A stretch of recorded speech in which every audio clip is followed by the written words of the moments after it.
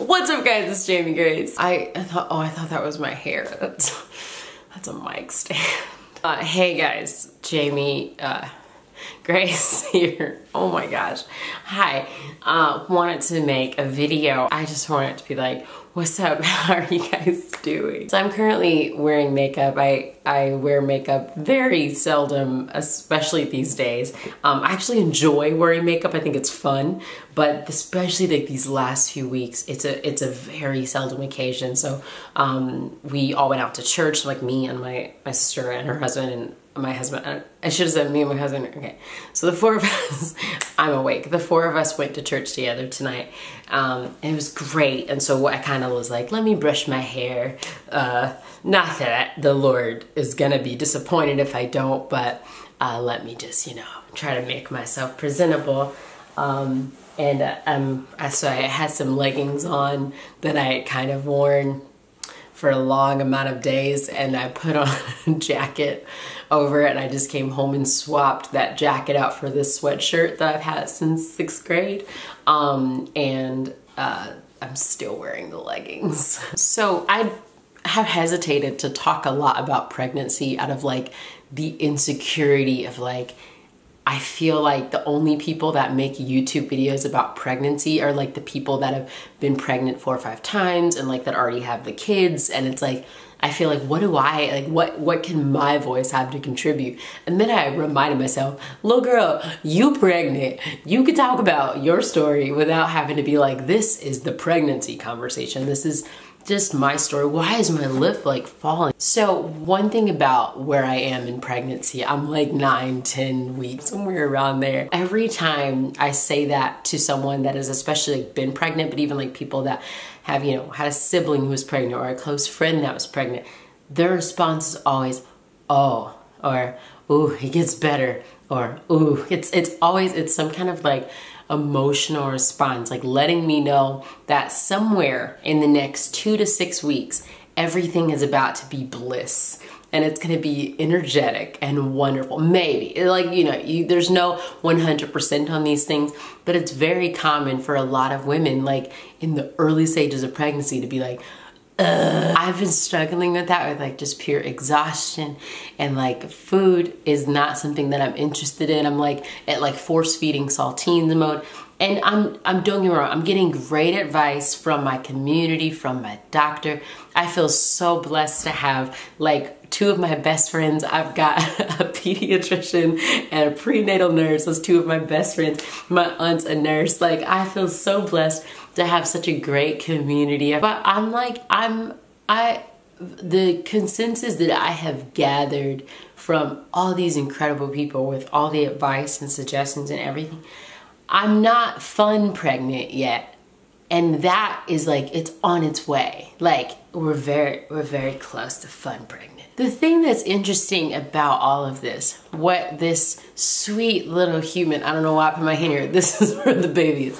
What this sweet little human baby child has taught me in its few weeks of living, I have like learned so much that like, wait, I don't know what I was gonna say. It's so easy to sit in the moments that are difficult in life and to think about when it's gonna get better.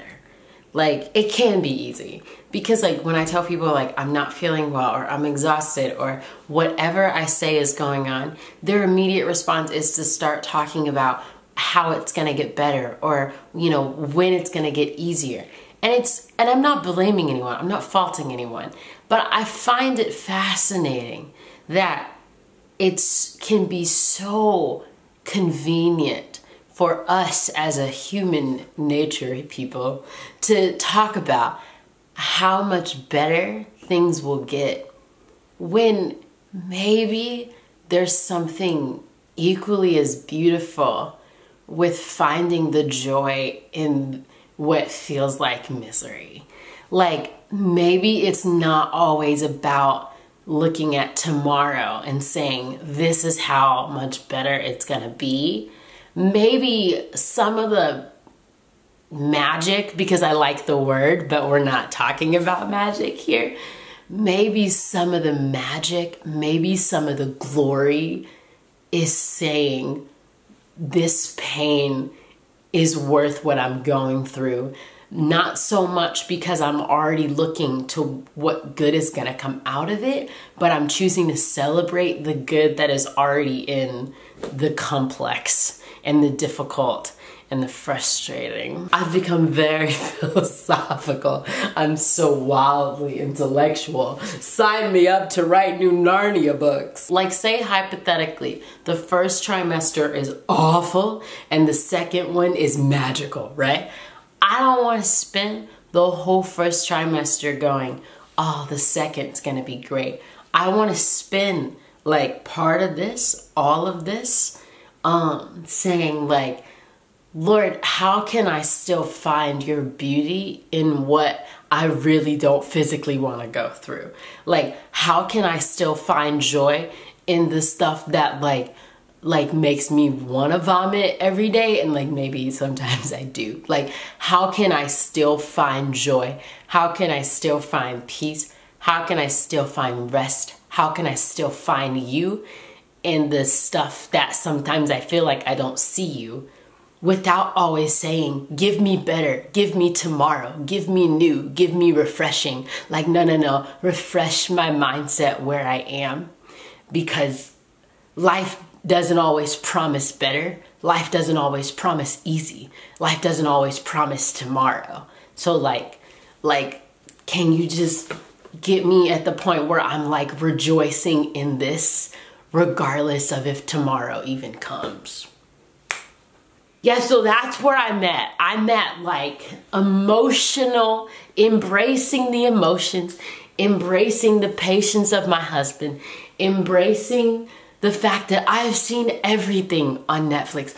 There is nothing on Hulu or Netflix that exists that is relatively wholesome that I cannot quote. So I've seen it all. I went to Costco. That was nice. We bought a couch and a table.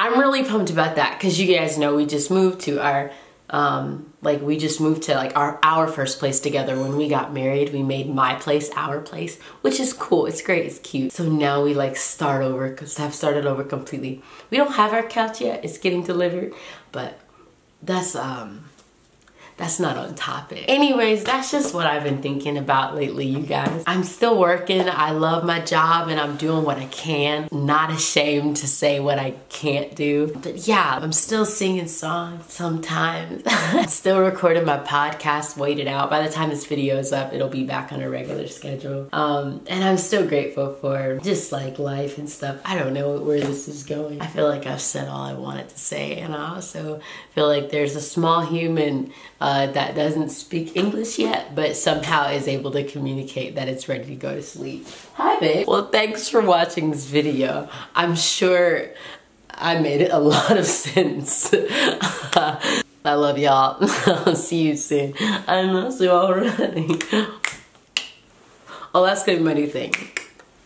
That's actually what I do well, I do this all the time. That's why I put it at the end of my videos, but I also do this a lot. Like, I did it to a girl at Target today. I was like, thanks. I think her name was Natasha. Babe, what was the girl's name at Target earlier? Oh, it was Tabitha. The girl's name at Target. At Target? Yeah, the girl that worked at Target that was really nice. Tabitha? Yeah, it was Tabitha. We like making friends. Get back.